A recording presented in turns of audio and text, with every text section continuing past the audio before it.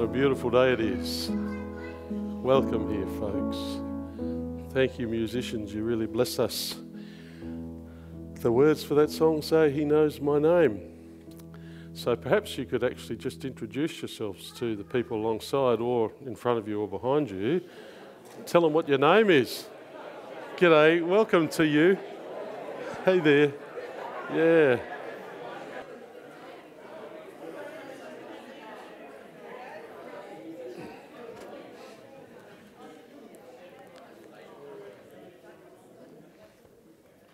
We're going to introduce you to another person later on, and his name is Edward. If he was in New Zealand, he'd be Edward, but he's in Australia. Edward the emu. Have you ever read this story to your kids? Edward the emu. So we're going to hear the story of Edward the emu because it's about identity. It's about knowing who you are. So we'll have that in a little while in our worship. So I want to just take us to a verse on screen. It's a big verse there. This is a reminder for us about who we are. If you're a baptised person, if you're baptised, you're into God's family. So maybe we could read this to be reminding of who we are. Therefore, if anyone is in Christ, the new creation has come, the old is gone, the new is here. All this is from God, who reconciled us to himself through Christ and gave us the ministry of reconciliation, that God was reconciling the world to himself in Christ, not counting people's sins against them, and he has committed to us the message of reconciliation. We are therefore Christ's ambassadors. Well, we're here in God's name. Do you know what that is, if you were baptised in God's name? Let's try it from memory, shall we? In the name of the Father, and of the Son, and of the Holy Spirit. Amen. Okay, so today we're celebrating 14 years of mainly music happening here at Faith Warradale. And that's been a very special, long life ministry of our congregation. In fact, one of the ladies, Linda, showed me a photograph of the birthday cake that she made when mainly music turned 5. So that'd be 9 years ago. That would have been in 2015, I think. Yeah, so I haven't got a chocolate birthday cake today, but we've got lots of little ones with freckles on it, hundreds and thousands of them. So we'll look forward to that. All right, and we're going to hear more from Melita later, but we're going to start our mainly music memories today with a mainly music song.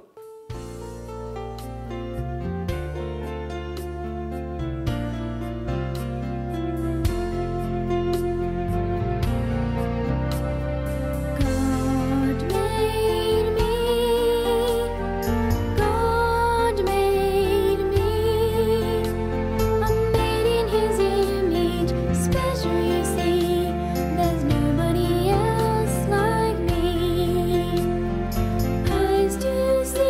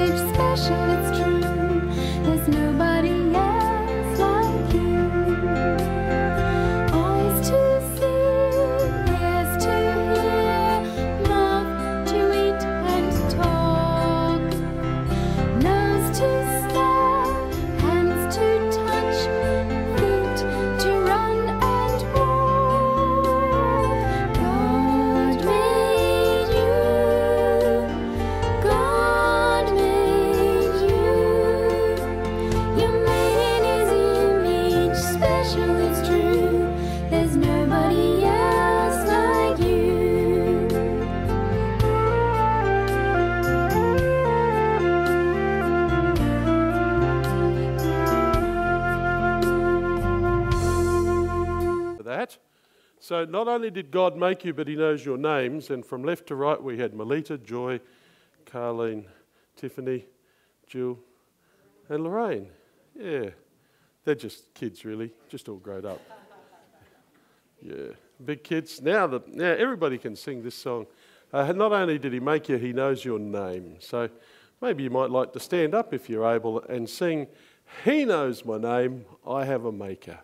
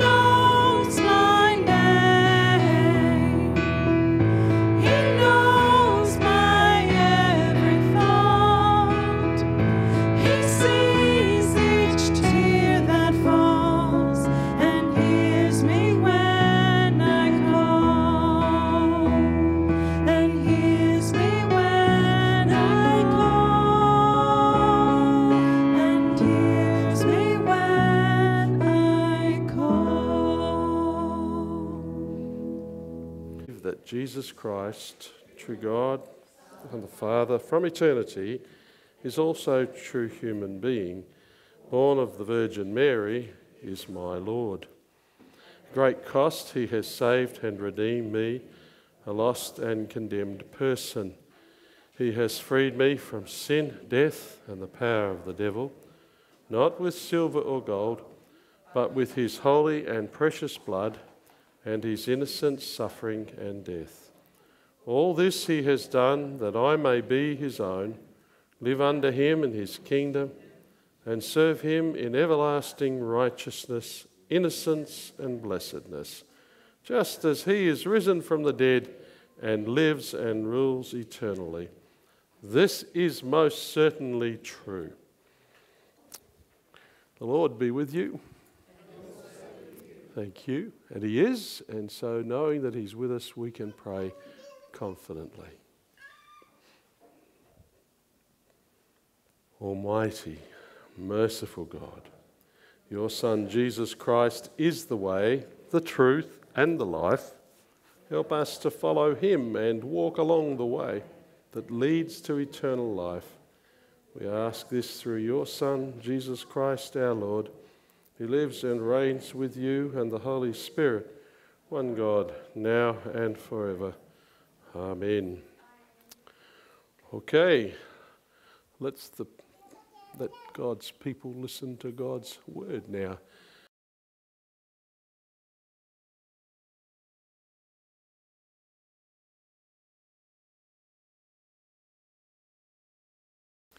So from Joshua chapter 24, various verses from starting with verse 1. Joshua called the tribes of Israel together for a meeting at Shechem. He asked the leaders, including the old men, the judges, and the officials, to come up and stand near the sacred tent. Then Joshua told everyone to listen to this message from the Lord, the God of Israel. Long ago, your ancestors lived on the other side of the Euphrates River, and they worshipped other gods. This continued until the time of your ancestor Terah and his sons Abraham and Nahor. Then Joshua told the people, "Worship the Lord, obey him, and always be faithful. Get rid of the idols your ancestors worshipped when they lived on the other side of the Euphrates River and in Egypt. But if you don't want to worship the Lord, then choose here and now. Will you worship the same idols your ancestors did? Or since you're living on land that once belonged to the Amorites, maybe you'll worship their gods. I won't. My family and I are going to worship and obey the Lord." The people answered, We could never worship other gods or stop worshipping the Lord. The Lord is our God.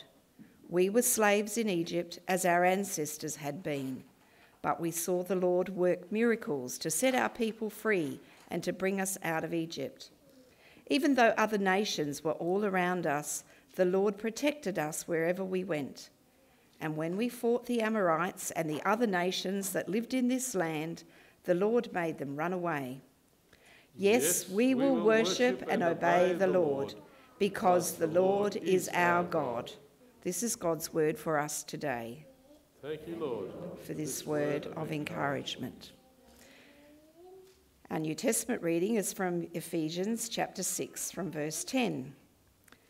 Finally, let the mighty strength of the Lord make you strong. Put on all the armour that God gives, so you can defend yourself against the devil's tricks. We are not fighting against humans. We are fighting against forces and authorities and against rulers of darkness and powers in the spiritual world. So put on all the armour that God gives, and when that evil day comes, you will be able to defend yourself. And when the battle is over, you will still be standing firm. Be ready. Let the truth be like a belt around your waist, and let God's justice protect you like armour. Your desire to tell the good news about peace should be like shoes on your feet. Let your faith be like a shield, and you will be able to stop all the flaming arrows of the evil one. Let God's saving power be like a helmet, and for a sword, use God's message that comes from the Spirit. Never stop praying, especially for others. Always pray by the power of the Spirit. Stay alert and keep praying for God's people. Pray that I will be given the message to speak and that I may fearlessly explain the mystery about the good news. I was sent to do this work, and this is the reason I am in jail. So pray that I will be brave and will speak as I should. This is God's word for us today. Thank you, Lord. Thank you, Lord, for its equipping word. And the gospel comes from John chapter 6, verses 56 to 69. If you eat my flesh and drink my blood, you are one with me, and I am one with you. The living Father sent me, and I have life because of him. Now everyone who eats my flesh will live because of me. The bread that comes down from heaven isn't like what your ancestors ate. They died, and whoever eats this bread will live forever. Jesus was teaching in a synagogue in Capernaum when he said these things. Many of Jesus' disciples heard him and said, "This is too hard for anyone to understand." Jesus knew that his disciples were grumbling, and so he asked, "Does this bother you? What if you should see the Son of Man go up to heaven where he came from? The Spirit is the one who gives life. Human strength can do nothing. The words that I have spoken to you are from that life-giving Spirit. But some of you refuse to have faith in me." Jesus said this because from the beginning he knew who would have faith in him. He also knew which one would betray him. Then Jesus said, "You cannot come to me unless the Father makes you want to come. That is why I have told you these things to all of you." Because of what Jesus said, many of his disciples turned their backs on him and stopped following him. Jesus then asked his 12 disciples if they also were going to leave him. Simon Peter answered, Lord, there is no one else that we can go to. Your words give eternal life. We have faith in you, and we are sure that you are God's Holy One. This is God's word for all of us today. Thank you, Lord, for this good news. Thank you, Lord Jesus, for your words that bring eternal life. Help us to believe in you. Amen. Well, this Sunday we're blessed to say thank you, Lord, and celebrate 14 years of mainly music here. And we've got a couple of mainly music songs that we're going to invite you all to join in. And after the first one, Melita's going to come and share with us some of the wonderful things. Just a reminder that, that kids belong. Each one is precious, are they? Each child is precious to the Lord, precious to his people. So, thank you, Melita. We'll have our first song. Would she like to come out here on her chair? Get ready. This is about Noah's Ark. We're going to help Noah build the ark, and we're going to be some of the animals, like a kangaroo. Father and mother kangaroo went into the ark one day. Shut the windows, shut the door. The rain is coming, it's starting to pour.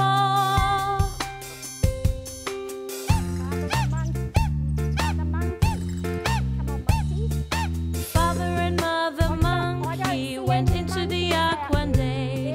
Shut the windows, shut the door. The rain is coming, it's starting to pour. Hurry, get out of the rain. I'm so glad God said you ought to build a boat where there's no water. Noah made a boat of wood, just the way God said he should. I'm so glad the sunshine came and God made rainbows after rain.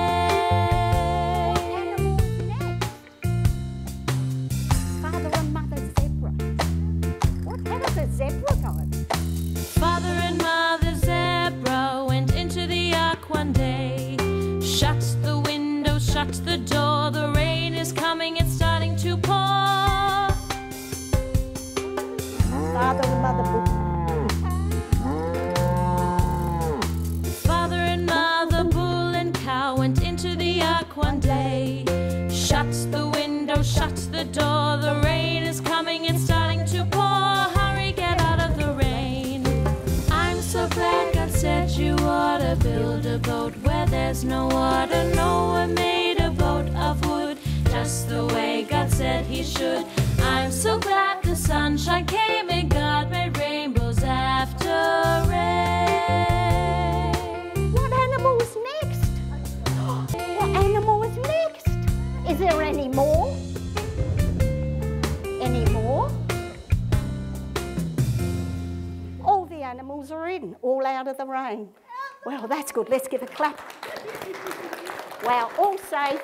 As Pastor Tim said, mainly music is celebrating 14 years.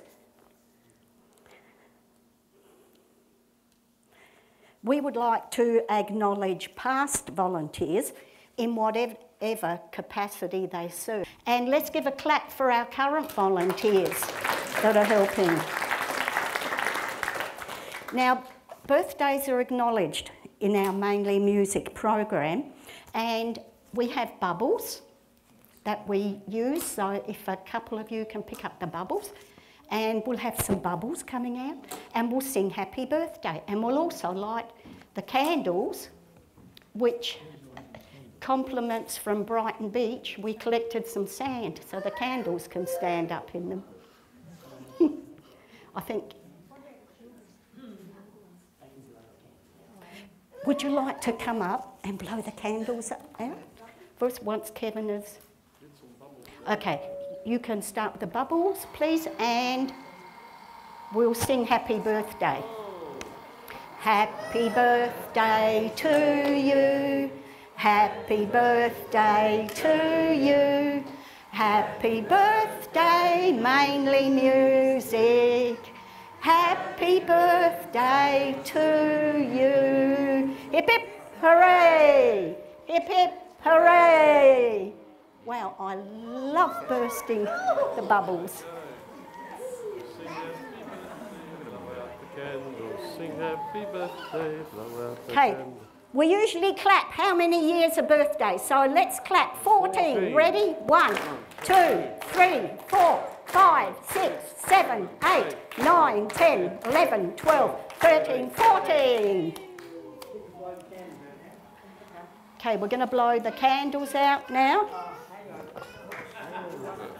Whoops, a daisy. Do you want to go up and light? Here's one. Here's another one. Here's Another little one. They all like to blow out the Who candles. else was there? Right, get a lit. Oh dear. Okay. Let me light 2, 1 each, eh? Here, yours. While we're blowing out the candle, we've got the second slide. Team members have been... the first point there is that it is a Christian-based program. Team members have a time of prayer before each session, and parents and carers are invited to write prayer requests on paper provided. And then we acknowledge these prayers in the team prayer time afterwards. It says that mainly music originated in New Zealand 34 years ago. So Warradale Mainly Music is one part of the National Mainly Music organisation. And it is a community-based ministry. I have to get my little book out. Craig gave a talk here a couple of weeks ago on how we can reach out to our community. And we have a lady from India in our group, so she was teaching me how to say hello in Indian. So I'll have to get my book out and practice that one. Okay, so the next slide. The children get involved in the music, dancing and singing, and they tell us what are their favourite songs. We've got a poster there where all the parents had an opportunity to say what are they grateful for Mainly Music. And we've got statements there about how the program is fun, how we care for them. And this is what I wear when I lead a Mainly Music session. And Kevin reminds me in the car park to pull my pants down if we go shopping.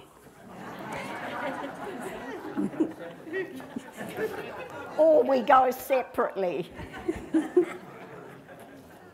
As it says, morning tea is enjoyed by all. Fruit and morning tea is enjoyed. Next slide.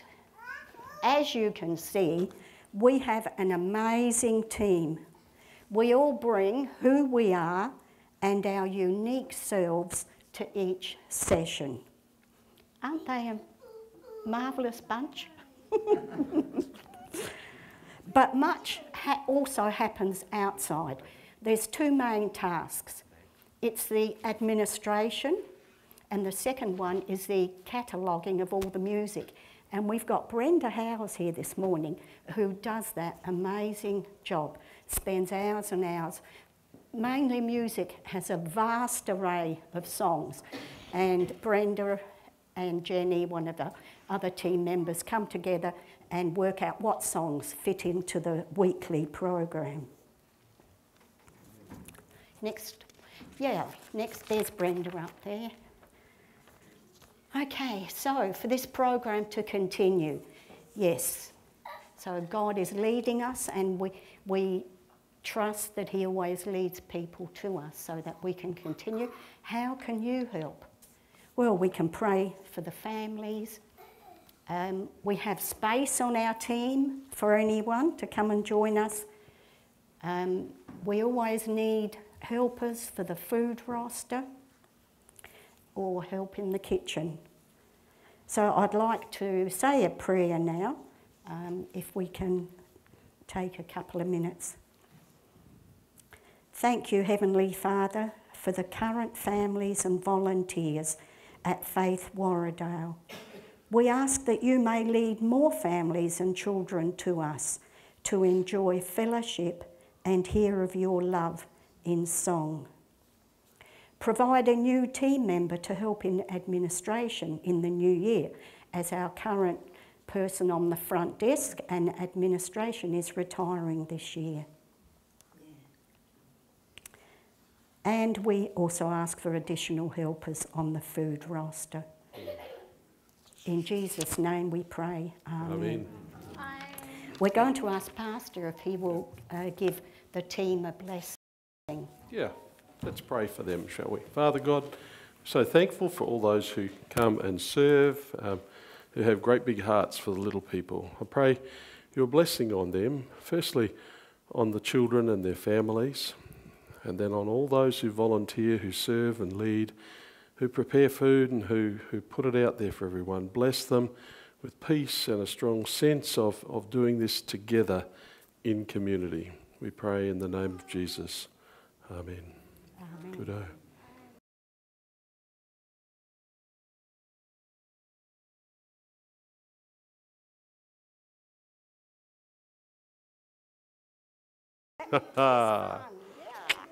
It is good, isn't it, Genevieve, hey? Yeah. Excellent. Well, you could sleep on the pillows if you really wanted to. That's fine too. I could do with that. Yeah. So can I bless you, and we continue. Grace and peace to you from God our Father and our Lord and Saviour Jesus Christ. Amen. Amen. Last week it happened. Some of you are aware that we've been waiting for the news to pop out and down from Mildura. And during the week, our youngest daughter Sarah became a mother for the 4th time. She delivered a booming baby. He's very Teutonic. He's like a little box head and 9.5 pound of blondness. So yeah, gorgeous baby. They haven't named him, but isn't it great? As grandparents, and you know this too, our prayer is that he'll continue to know who he is, who Jesus is, and that he'll live as part of God's family. And his parents, his grandparents, his godparents will teach him. It's such an essential thing, isn't it, that people know who they are and whose they are. This Sunday we're going to have a brief look at 2 texts that speak to these 2 things of who and whose we are. So let's pray.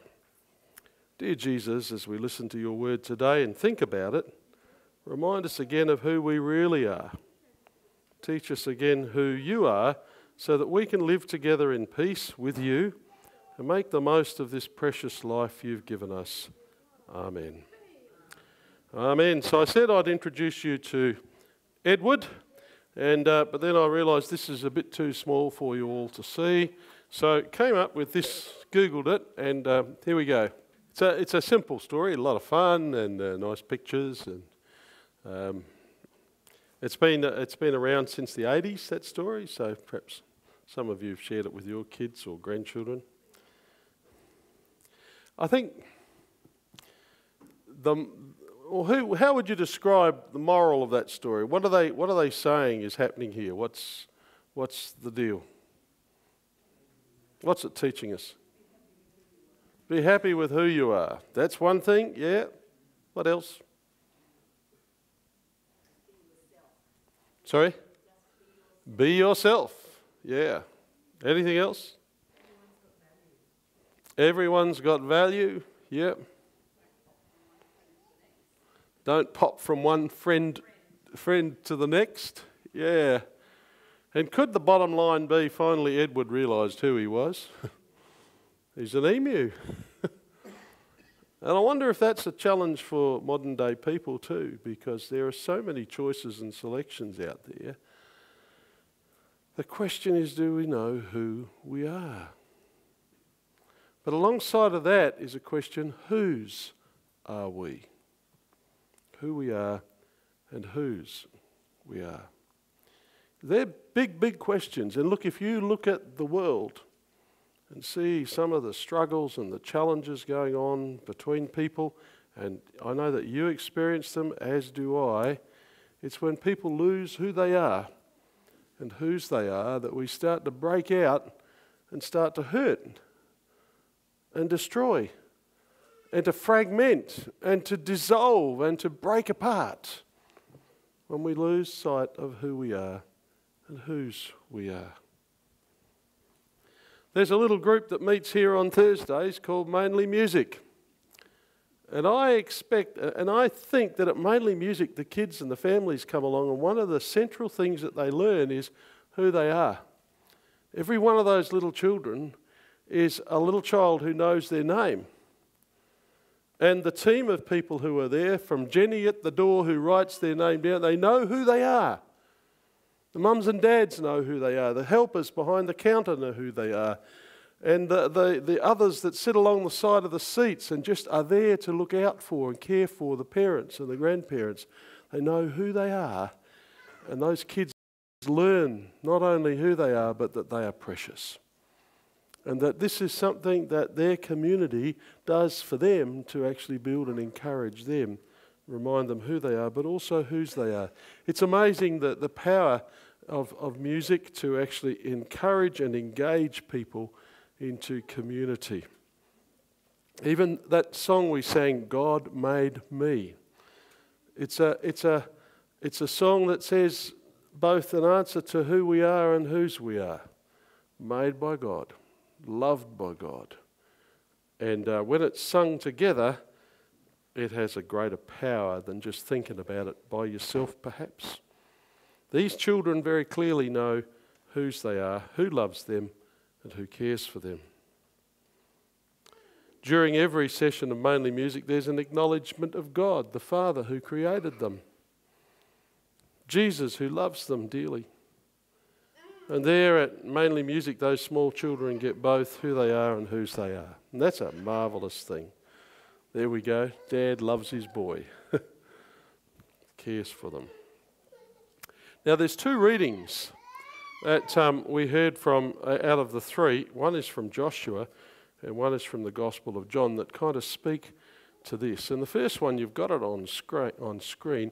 And I think this one actually speaks to who they were. And it's important because it pulls no punches. It puts it out there in black and white. Who are we? Well, we were slaves. We were abused. We were mistreated. We were starved. We were beaten. We didn't have our own land. We didn't have our own place. That's who we were until God came and rescued us and assured us of who we were. Said, you are my people. Imagine these slaves having God and meeting and getting to know God who knows them, who they are, who lifts them out of slavery, who redeems them out of slavery. And they looked and they saw the way God delivered them. They saw the way God protected them wherever they went. They acknowledged these things led them to confess their own weakness and their inability to save themselves. Not only had they been slaves, but even when they were delivered and given freedom, they knew that in themselves they didn't have the capacity to do for themselves what God had done for them, to set them free, to love them in a way that nobody and nothing else could. And so knowing themselves very well, finally, they confessed this, and we can confess it with them. We know who we are. We know that God is our God, and so we will worship and obey the Lord because the Lord is our God. That's what they said. Yes, we will worship and obey the Lord because the Lord is our God. Here comes a question. How important is it for you and how important is it for me to know Jesus? Not just to know who we are, but now we move into the territory of whose we are. In the 6th chapter of John, we encounter Jesus is gathered with his people, with these disciples, and he'd had fed the 5,000 people. He'd done extraordinary miracles. There were people, and as Jesus said, you came for the free feed, and that's what they did. And you came for the miracles and the healing, yes. But the question was, had they come for that full-time relationship with Jesus to actually belong, to belong with Jesus, not just to know who they were, but whose they were. So Jesus is talking to them, and then he starts telling them about this incredible thing. He starts to describe himself as the bread of life. And that seems pretty straightforward. There's just a metaphor going on here. Yeah, we can live with that. And then he says something really quite concrete. He says, unless you eat this bread, you don't have life in you. Whoever eats this bread will live forever. Then he says, my flesh is this bread for the world. And the scripture tells us there in Gospel of John, and we heard it before when Joy read it to us, that a whole bunch of these people who'd come for the free feed, who'd come for the miracles, said, this is too hard. And they left him. They stopped following him. In a sense, they cut themselves adrift again, back to that lost place where they really didn't know who they were.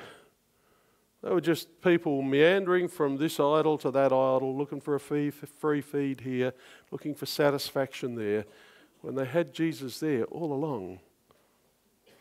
But no, what you just said is too hard for us.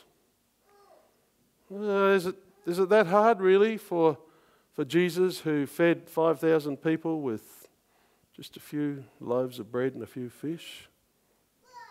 Is it that hard really for Jesus, who actually visited a dead person and gave them back life? I don't know what makes some things so hard, and yet when Jesus' teaching gets very clear, and he's saying, now you need to hear this and understand that if you eat this bread, you will live forever. This food is real food, and it will be a part of you. I will be a part of you. You will be a part of me. And I think that's probably the crunch point for people. Then and there, they just did not want to be that connected. Because if you're that connected, well, it's got implications, hasn't it? If I'm a disciple of Jesus, what does that mean? If you're a disciple of Jesus, to whom you belong, what does that mean for your life? I was listening to a podcast this week from CPX, and perhaps some of you listen to CPX, and they were interviewing a plastic surgeon who must have been doing quite well in his practice, because after he came back from a visit to the Mercy ship, and the Mercy ship is one of two ships that goes from port to port, particularly on the African coast. It's filled with volunteer doctors, anaesthetists, nurses, teachers, everything needed to run a small community of 400 to 500 people. They all volunteer their time. He went for a visit just to see what this was about, and he was amazed at all of these Christians. He came home and got there with his wife and family and said, I want to tell you now, my life has just changed through this experience. I'm a Christian. I just went on to a ship where 400 or 500 Christian people have been. And I'm telling you now, dear wife and kids, that this double-storey house on the river doesn't really mean much to me anymore. These cars, this boat, the holiday shack, don't really mean much to me at all now. What was he saying? I think he was saying that Jesus had changed his life. And from then on, over many years now, 8 months of the year, he has volunteered on Mercy ships as a surgeon, doing for free what Western people paid megabucks for. But realising that 20 minutes of his time as a surgeon or of the eye doctors could give life back to somebody who hadn't had it, maybe even for their whole life. As a plastic surgeon removing a tumour from an adult or from a child, because, well, as he explained, there's only one surgeon in 100,000 people in Africa. And most of those surgeons are in the cities, and most of the people are actually out in the bush. So when a tumour starts to grow on a person, it just grows, it grows. They become disfigured horrendously, and they withdraw from life in community. Or if somebody's born with a cleft lip or a cleft palate, the parents hide them behind closed doors. When a simple surgery could give them back life. He said things like, and he learned this from the doctor who had been on mercy ships right from the start. He said, you can't change the world. And sometimes that's the daunting thing, isn't it? When Jesus calls us out, says, you know, here they are, look at all these lost and hurting and lonely and broken people. We say, oh, but we can't change the world. He says, but yes, you can. You can change the world for that one person. And then he referred to Mother Teresa, who cared for people totally lovingly, and said, when she looked at the task, she said, well, I'll care for that one in front of me. And when that one's fixed, I'll go to the next one. And when I cared for that one, then I'll go and care for the next one. One by one. Changing the world. So, that's just one example. And you might say, oh, this is amazing. But this man discovered whose he was and what that meant to him to be, to use the gifts that the God who knitted him together had given him to be the presence, the loving presence of Jesus as a disciple of Jesus in the world. And then I went to the ALWS presentation, Australian Lutheran World Service presentation up at Aberfoyle Park, and I saw there were quite a chunk of people here that were there. And that was really, well, I found that a real heart opener, because I know about the work of ALWS, and perhaps so do many of you, you know. We're coming up to Gifts of Grace time, and we'll have the ALWS appeal, and we'll give gifts, and thank God that we can. But it was extraordinary to actually hear the testimony of somebody who'd come from Ethiopia, who was the head of, Nigeria, who was the head of the head of the Ethiopian branch of the Lutheran World Service, telling stories of how your dollar or mine, which doesn't seem such a big deal to us over here, can make a huge difference to people over there. Isn't it? It's true. It's true. At the end of it, she said, look, Gifts of Grace, would you give a farm? A farm. I haven't got a farm to give. But you know, if you could afford to give $5,000, you would give a farm. But you wouldn't be giving it to a fella who would become a farmer for himself or herself, probably likely to be her. You would be giving it to somebody who would farm a small block, maybe only an acre, of maize, of potato, of sweet potato, maybe with some goats, maybe with some sheep, and they would give away and sell and make a living out of that, and that would bless their community. And that $5,000 that you or I might spend on that farm would just keep on giving and going and growing in that community. Would you give a goat? Maybe you and two other people would give two does and a buck to a little household who just have a village and a little pen where they kept their goats. The first goat that's born to them, they would give away to become part of the founding herd of another family. Would you give a batch of fertile eggs so that somebody could start their own little chook business? I heard these things and I thought, I could do that. I could do that.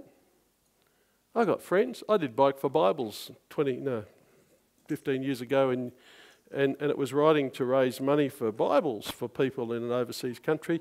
And I put my head down to it, and I raised $8,000. I tapped my friends on the shoulder. I gave some for myself, and I'm about to engage in, or started, Joy and I, a conversation about this farm business. You know, I'm a thwarted farmer. I'd love to be able to give somebody a farm that I can't have.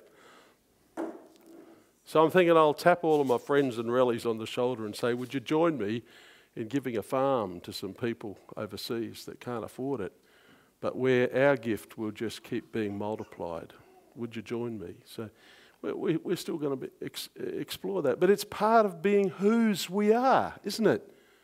Yes, I'm a follower of Jesus, but what does that mean in real terms?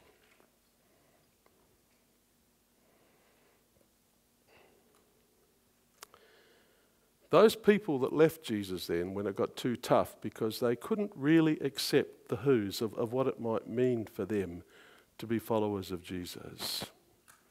They went, but there was this group of people that stayed behind.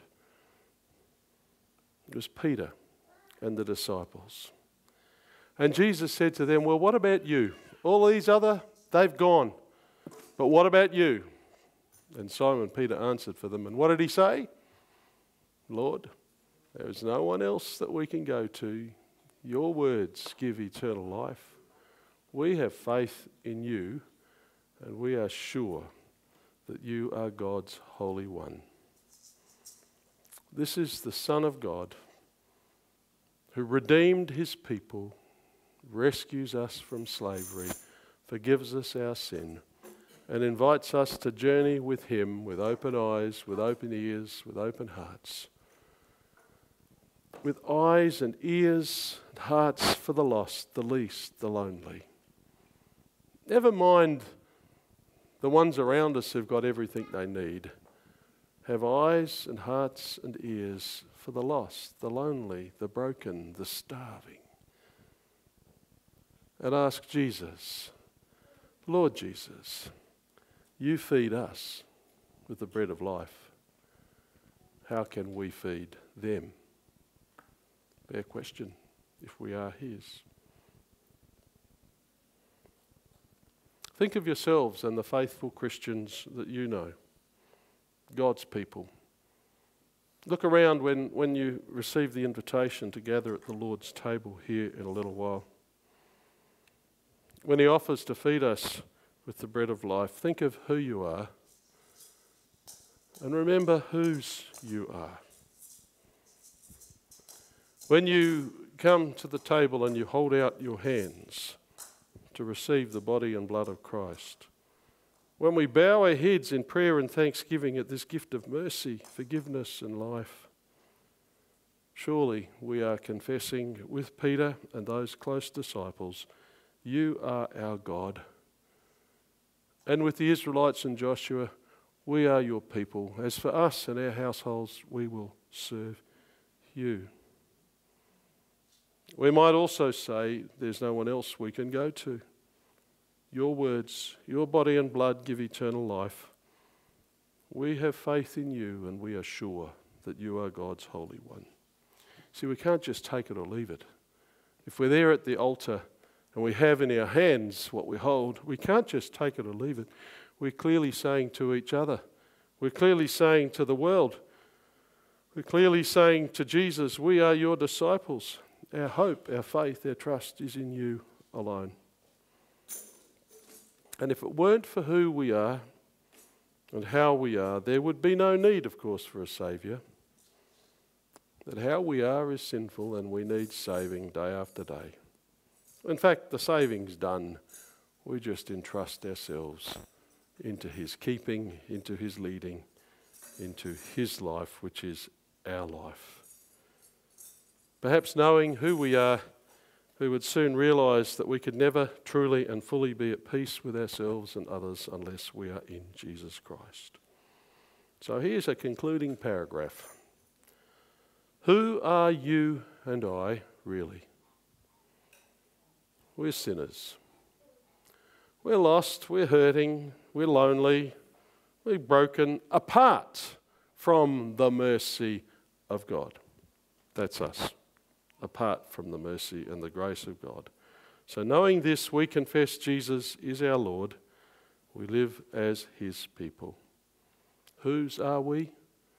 We are his. Amen. And now may the peace of God that is deeper than all our human understanding keep all our hearts and minds in Christ Jesus. Amen. Amen.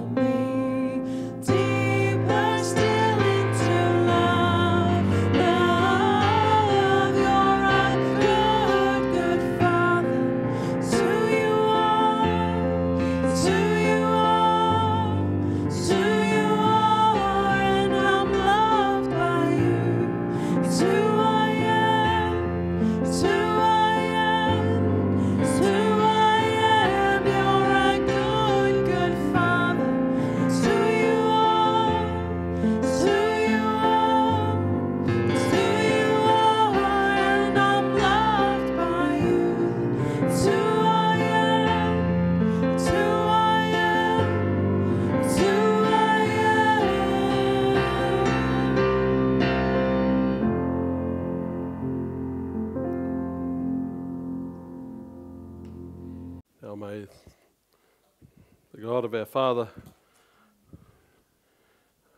the Father of our Lord Jesus, whom he raised from the dead, continue to fill you and bless you with every good thing you need for life. So now may the Lord bless you and keep you. The Lord make his face shine on you and be gracious to you. The Lord turn his face toward you, give you peace now and always. Amen. Amen.